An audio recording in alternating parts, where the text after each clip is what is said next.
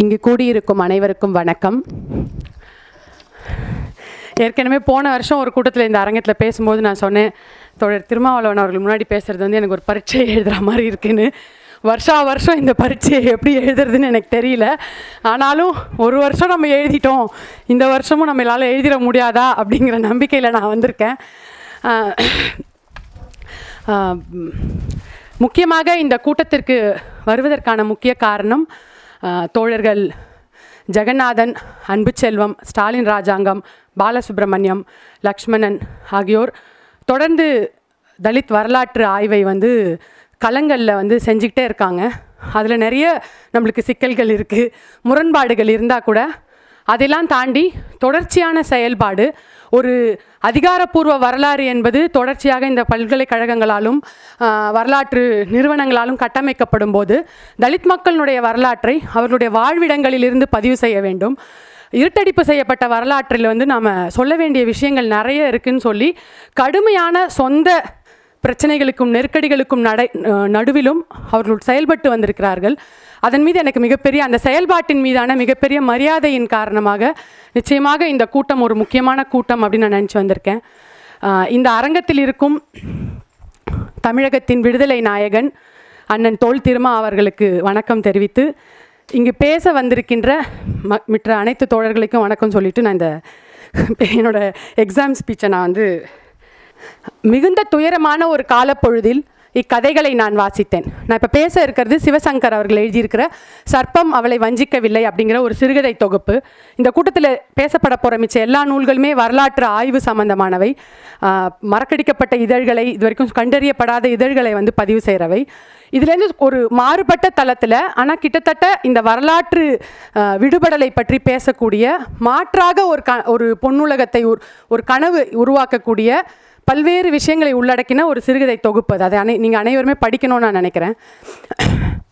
மிகுந்த துயரமான ஒரு காலப்பொழுதில் இக்கதைகளை நான் வாசித்தேன்.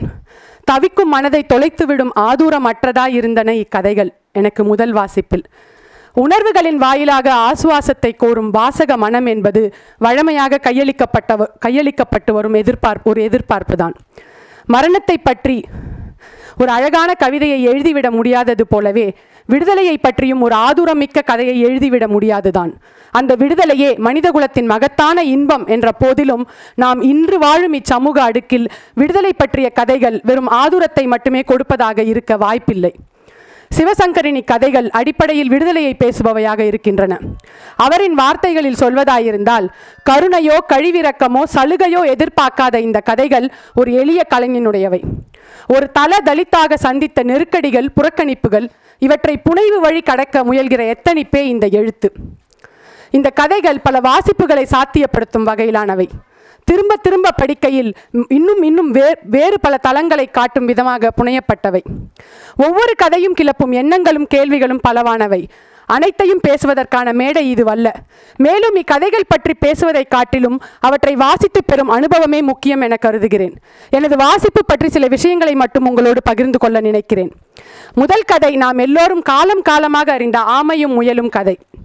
நம்ம பல தடவை கேட்டிருக்கோம், நம்ம குழந்தைங்களுக்கு சொல்லியிருக்கோம், வேறு மாதிரி அதை மாற்றிலாம் சொல்லியிருக்கோம். பலமுறை கேட்டு விளக்கிய ஒரு கதை தான் என்றாலும் சிவசங்கர கதையை வேறு ஒரு தளத்திற்கு இட்டு சென்று ஒரு மாடர்ன் ஃபேபிளாக காட்டுகிறார். ஃபேபிள்னா தமிழில் என்ன அழகரசன் சார்? பல வகைகளிலும் முந்தைய கதை கவிழ்க்கப்பட்டு மிக நுண்ணிய வழிகளில் மீள கட்டப்படும் இக்கதையில் சாதியம் ஒரு பாறை என மேல் விழுந்ததால் சுமையானதொரு ஓட்டை சுமக்கும் ஆமை இறுதியில் இன்றைய முயல்களோடு ஓட்டப்பந்தயம் செல்ல தனது ஓட்டை கழற்றி எறியும் இடத்தில் அந்த கதை முடிவடையவில்லை. ஆமை தனது ஓட்டை தூக்கி எறிந்த பின்னும் முயல்தான் ஜெயிக்கிறது. ஓடு முதுகில் இல்லை, மனதில் இருக்கிறதென உணரும் சிந்தனை ஆமையில் முகிழ்க்கும் கணத்தில் கதை நிறைவடைகிறது.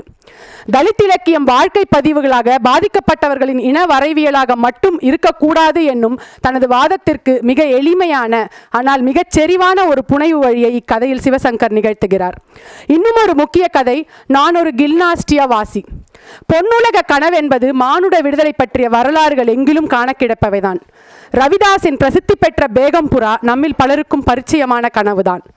துக்கமற்ற ரவிதாஸ் என்பவர் 1400களில் எழுதின ஒரு பக்தி செயின்ட்.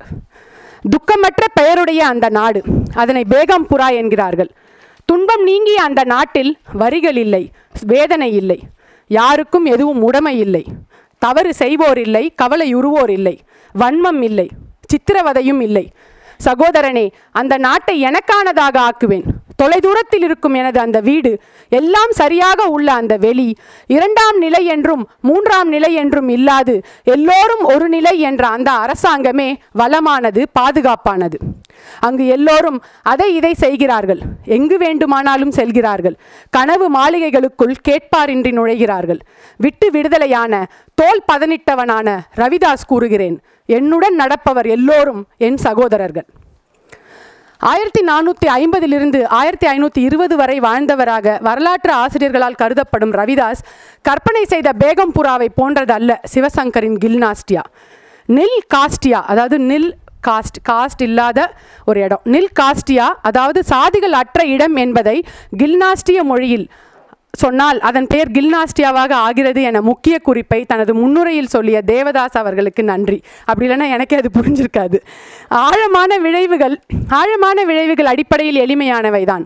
ரவிதாஸின் பேகம்புராவில் எவரும் கனவு மாளிகைகளுக்குள் கேட்பாரின்றி நுழைய முடியும்.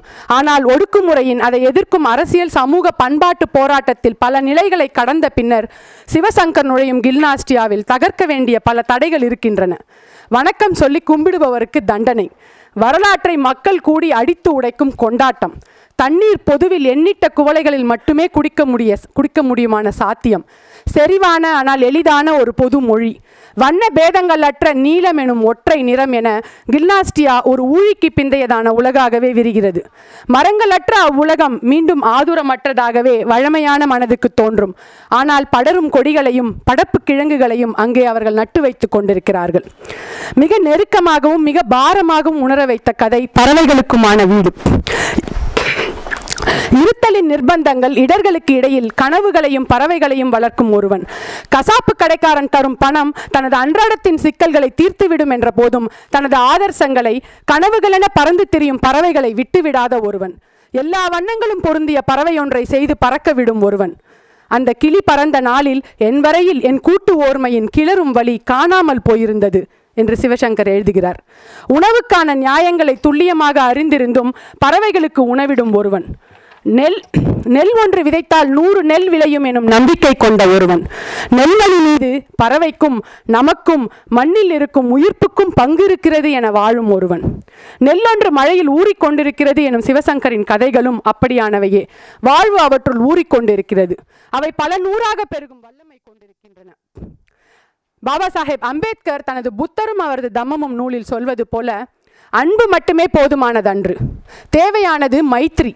அது அன்பை விட அகண்டது. மைத்ரி தோழமையை குறிக்கும், யூனிவர்சல் ஃபெலோஷிப். வெறுமனே மனிதர்களோடு மட்டுமன்று, உயிர் வாழ்வது அனைத்தோடும். அவ்வாறான மைத்ரி அத்தியாவசியம்தானே. ஒருவர் தனக்கென வேண்டும் மகிழ்ச்சியை எல்லா உயிர்களுக்கும் தரவல்லது வேறென்ன? யார் மீதும் வெறுப்பற்று எல்லோருக்கும் அன்புடையதாக மனதை பேதங்கள் அற்று எல்லாவற்றுக்குமானதாக வைப்பதன்றி. அம்பேத்கர் சொல்லும் அந்த மைத்ரி கமழும் கதை இது. ஆதுரமற்றதென தோன்றினாலும் அதனினும் ஆழமான செறிவான மைத்திரியை இக்கதைகள் வாசிக்கும் எவருக்கும் கடத்திவிடக்கூடியவை. சர்ப்பம் அவளை வஞ்சிக்கவில்லை எனும் நூல் தலைப்பின் கதை ஃப்ராய்ட் எழுதிய, அதை படிக்காவிட்டாலும் பெரும்பான்மை ஆண்கள் நம்பிக்கொண்டிருக்கின்ற ஆண்மயவாதத்தை தகர்க்கும் சூட்சுமமான ஒரு புனைவு. ஃப்ராய்டு ஆதாமின் மகன், அவனுக்கு ஓயாமல் ஈடிப்பஸ் நினைவில் ஆடுகிறான் என்பதாக அது வடிக்கப்பட்டிருக்கிறது. வரலாற்று புத்தகங்களை கிழித்து காகித பொம்மை செய்பவன் கதையில் வரும் புணர்வின் செயல்பாடு மற்றும் உளப்பகுப்பாய்வாளரான ஃப்ராய்டிடம் வரும் ஏவாள் மீண்டும் மீண்டும் சொல்லும் கூற்றான சர்ப்பம் என்னை வஞ்சிக்கவில்லை என்பவற்றை தவிர்த்து பெண் நிலை இக்கதைகளில் பெரிதாக அலசப்படவில்லை.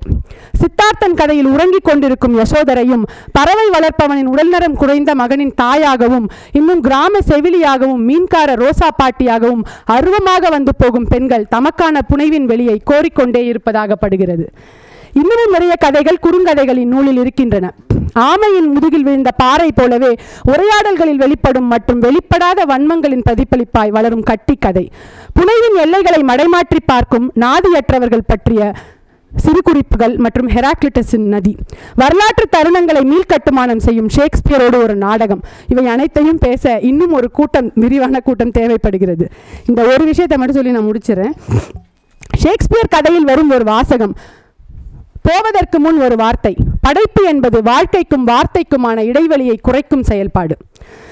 இதுவே கருத்து சுதந்திரம், படைப்பாளியின் சுதந்திரம் எனும் போராட்டங்கள் நிலவும் இக்காலகட்டத்தில் அத்தியாவசியமான அளவுகோலாக கொள்ளப்பட வேண்டியது என நினைக்கிறேன்.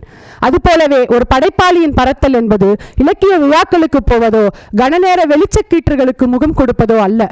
படைப்புதான் படைப்பாளியின் பரத்தல். அது வாழ்க்கைக்கும் வார்த்தைக்குமான இடைவெளியை குறைக்கும் போதுதான் படைப்பாளி இச்சமூகத்திற்கு முக்கியமானவராகிறார்.